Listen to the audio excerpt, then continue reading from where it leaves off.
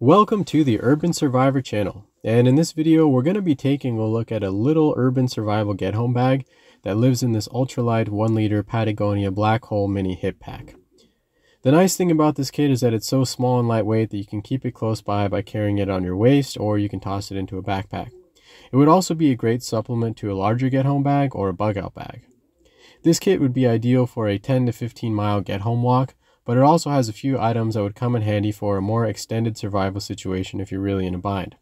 Before we dive in, let me know your thoughts on fanny packs in the comments below, and be sure to give this video a thumbs up if you like them or a thumbs down if you don't. I'll also put a list to the contents of this kit in the description, and as we go, if you have any ideas on how to make this kit better, please share them in the comments as well. Alright, so now we're going to dive in and check out the contents of the kit. First, we're going to take a look at the small front pouch, which has items that I need quick and easy access to. The first thing in this kit is some hand sanitizer, which comes in handy in case you touch something and you need to sanitize your hands, or it can also be used to help start fires.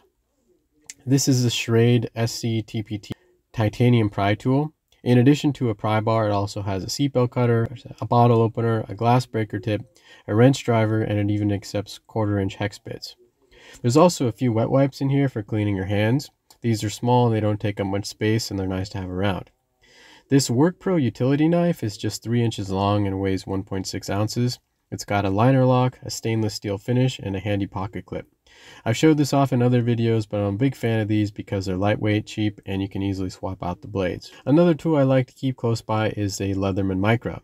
It's small enough to keep on your keychain or in your pocket, and it's got a lot of great tools like scissors, a small blade, tweezers, flathead screwdriver, and other small useful items. A high-powered flashlight is another great tool to have in an urban survival situation. One of my favorite is the keychain size Rovivon A3 Pro. This light can produce 500 lumens and it's really lightweight. I keep some lip balm in the front pouch of this kit as well. It's a good thing to use if you're going to be walking in the sun for long distances. Another great little tool to keep close at hand is a 5/16 Silcox key. A Silcox key will allow you to access water from spigots on the side of many commercial buildings. These are really common in urban environments and can be a great source of water in an emergency situation. I didn't include water or any other methods of water purification because these spigots are really common in urban environments. The last item in the front zippered compartment is an emergency whistle, which is useful for signaling and alerting people to your location. Now we're going to dive into the main zippered compartment of the Get Home kit. I like to keep some snacks on top because it's important to have quick access to those on your get home journey. These are some hemp seed bars with almonds, cashews, and blueberries. These are easy to eat on the go and they provide a nice bit of energy. I've also got 2 3-ounce packages of banana applesauce. These taste great, they're easy to eat, and they have a decent amount of water in them. These items have a decent shelf life and it would probably be fine to cycle them out about once a year. Having the ability to keep your phone charged is really important for communication and accessing information during an emergency situation.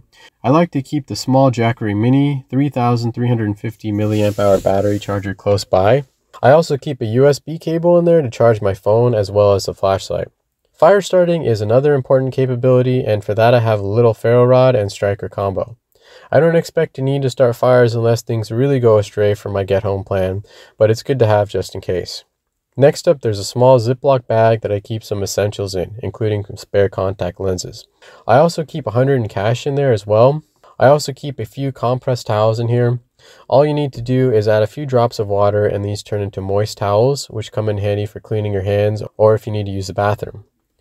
There's even a few assorted medical items in this bag, including some ibuprofen, some Benadryl, some heartburn relief, a few bandages, alcohol pads, and sting relief pads. It's not much, but it's good to have a few essentials just in case. There's also some athlete's tape in the kit as well. I also keep an emergency poncho in the kit just in case it rains. It's really important to keep your clothes dry if you have to walk home. Finally, I keep a 1 liter Whirlpack stand-up bag in here. This might come in handy if I find a place to collect water and I need a place to store it for the get home journey. Alright, so this wraps up the contents of the Get Home kit. Let me know your thoughts in the comments below, and if you enjoyed it, be sure to give it a thumbs up and make sure you're subscribed to the Urban Survivor channel for more videos like this one.